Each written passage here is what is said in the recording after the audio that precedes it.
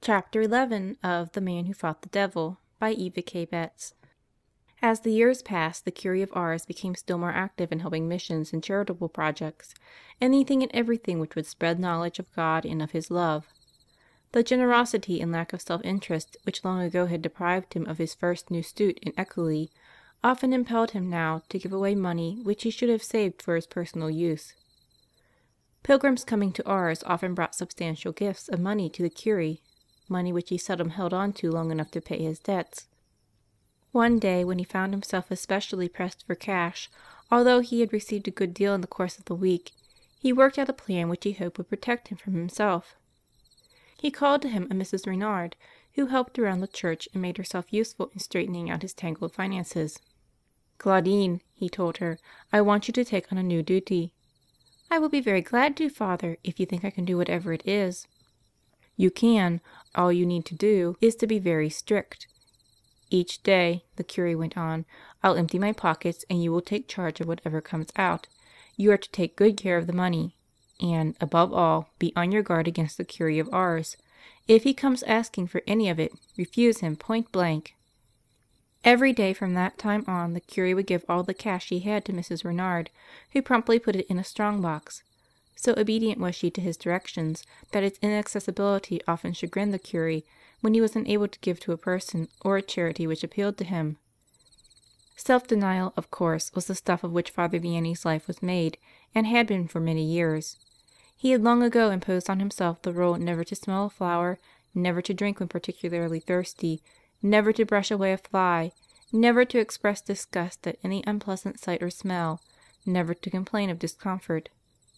All his life, even as a boy, he had disliked and suffered from the cold, yet as a man he refused to do anything to protect himself from it. Once when, after sitting for hours in the confessional, he started to leave, he fell heavily to the floor. Both feet had become numb and dead with the cold. When his distressed parishioners picked him up and would have called a doctor, he held up his thin hand to stop them. "I don't need a doctor," he twinkled. "All I need is a little more caution. After this, on cold days, I'll touch my feet and be sure they are there before I try to walk on them." Privately he told his assistant that night, "I have what I asked for. Long ago I promised God that, if He would let me convert Ars, I'd never complain of any suffering He might send me." The assistant priest remained silent for some time, pondering this strange, gentle man, whose speech was often stumbling and ungrammatical, but who spoke always with such wisdom and assurance that people now flocked from all France, indeed from all Europe, to listen to him. "Who was your master in theology?" the young priest finally asked. "I had the same master as St. Peter," replied the Curé simply. There was another pause. The assistant heard the answer, but it was so frank and childlike that it was hard to understand. Yet, now that he and Father Vianney had a few moments together, he wanted to learn more of what made the Curé so great, and, if he could, to adopt some of his way of life. "How do you manage to do so much for God?" he asked. Please don't speak that way. I do nothing, and God does so much for me. But this I have learned, and I learned it from the shepherds who are in the fields in the winter time. They build a fire and draw near it for warmth, but from time to time they run about collecting wood to keep the blaze alive. Like them, we must learn how to keep the fire of the love of God alive in our hearts. We must feed the flame with prayer and good works." The Curé stopped speaking. It was plain that he was very tired. The wonder was that he was still alive. A man near 70, who still spent 12 or 14 hours a day in the confessional, a man who had passed decades of his life in physical rigors and spiritual battles, enduring at the same time unequal persecution from Satan himself. Nor, with increase of years, was there any let-up in the demands upon him. Rather, he was called upon more and more frequently for advice by fellow priests and dignitaries of the Church. Whether or not he was still haunted by his old longing to go to a monastery where he might live out his life in quiet solitude and prayer, no one knew. He no longer spoke of it. The long, strength-consuming years, and now a racking cough, which had held on for a very long time, had made the Curé almost voiceless. Yet 200, 300, 400 people a day flocked to Ars to hear Father Vianney speak, to go to confession to him, to get his advice, and his fighting heart would not let go while people needed him. One day in 1858 a priest asked him a question. Father, if God gave you the choice between going to heaven at once or going on working as you do for the conversion of sinners, which would you choose?" "I'd stay." "But in heaven the saints are so happy. No more troubles, no more temptations." "Yes, the saints are happy enough," said the curé slowly. Then his deep-set eyes began to twinkle. "But they're capitalists. They worked well, of course, because God punishes idleness and only rewards hard work. God loves them and hears when they intercede for us, but they can no longer win souls for Him by labor and suffering as we can." The priest considered that for a moment. "Well, if God were to leave you here below until the end of the world, you'd have all the time you wanted in front of you. Tell me, would you still get up so early?" The curé smiled. "Yes, indeed. I'm not afraid of a little tiredness. I should still be the happiest of priests if it weren't for the thought that I shall have to answer for my priestly responsibilities before the judgment seat of God." The old man's eyes filled with tears. He had such a high regard for the priesthood, its privileges and duties, and was so sure he was failing in his task. For almost 40 years now he had worked up to 18 hours a day. 2 or 3 ounces of food daily had been his nourishment.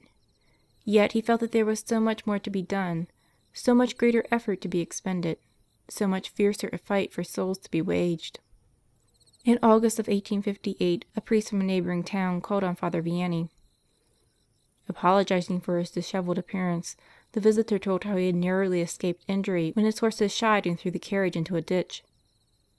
"St. Anthony never let anything like that happen to him," observed the curé gently. "How did he prevent it?" asked the astonished priest. "He always traveled on foot," explained Father Vianney with a little smile. The abashed visitor hesitated, then went on to the problem which he had come to discuss. As always, Father Vianney told him what he needed to hear, and he rose to go, enlightened and comforted. "And may I come back next August, Father, to tell you how matters have progressed?" The curé thought for a moment. Then his pain-etched face broke into its ineffably sweet smile. "No, Father, because I shall die early in August of next year." The sure knowledge that he had but a year to live spurred the curé to even greater efforts. He tried to spend more time with the children of the village who had always been his particular love and care. They flocked around him, touching his clothing, clinging to his fingers, loving him. Even the most boisterous of the lads grew soft-spoken and gentle in manners when they drew near him. They seemed to sense that the beloved frail old man would not be with them much longer. But physically frail though he might be, his mind and soul were still indomitable. He was still God's warrior, fighting to help sinners save themselves. One evening, when Father Vianney was preparing to leave after a long day in the confessional, a man came into the sacristy. Tall, well-dressed, he was obviously a person of means and of importance. "Good evening," said the weary priest. He turned back to the confessional, beckoning the man to follow. "Good evening," answered the stranger. Then he went on, "I have not come to go to confession. I have come to reason and argue with you." The curé paused.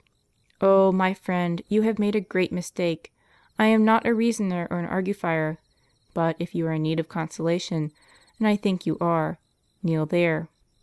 His finger, thin almost to emaciation, pointed to the prie-dieu where penitents knelt. "Be sure that others have done so before you," the curé went on, "and none have been sorry." The man snorted.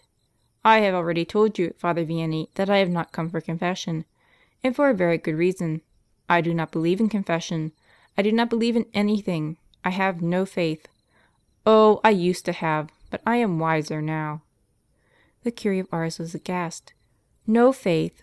My dear man, how I pity you! You are wiser, you say? Why, a child of 8 who has learned his catechism knows more than you do." The man who had come to argue with a simple country priest became angry.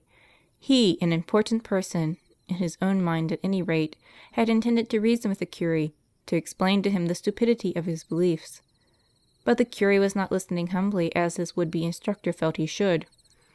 "You say you have no faith," the priest went on. "You are wrong. You do. I'll be insistent with you, as I shouldn't have been if you had not spoken so foolishly. Kneel down and I'll hear your confession." "But, Father Vianney, this is ridiculous. You are asking me to act in a comedy with you, and I am no comedian." The stranger's voice shook with rage, and his eyes were filled with fury as he looked at the frail priest. The priest looked back in silence. The stranger's eyes dropped. "Kneel there." There was a mingled sweetness and authority in the cura's voice. Seemingly in spite of himself, the man fell to his knees. He made an unsure and trembling sign of the cross, and stumblingly began to accuse himself of his faults. The Cure of Ars gave absolution and went to the rectory where visitors awaited him. The stranger went into the church. His former arrogance was entirely gone, replaced by a strange peace. "What a man he is!" he murmured as he slipped into a pew and knelt on the hard foot bench. "What a man! No one ever spoke to me in that way before. If he had not taken hold of me in just the way he did, who knows when I would have made my confession? I might have died without—" The self-important man without faith bowed his head and wept. Pastors from nearby villages had, for some years past, brought their first communion classes to the Cure of Ars for instruction, a duty and privilege which had always delighted Father Vianney. This year it seemed to some of the adults observing him that he was even more eager, that his eyes burned more brightly, as he watched the boys and girls preparing for the great day of their lives.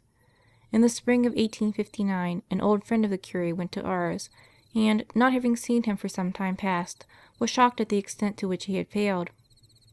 "I learned that for a long time past," he wrote to a friend, "Father Vianney had seemed to sustain by the breath of life."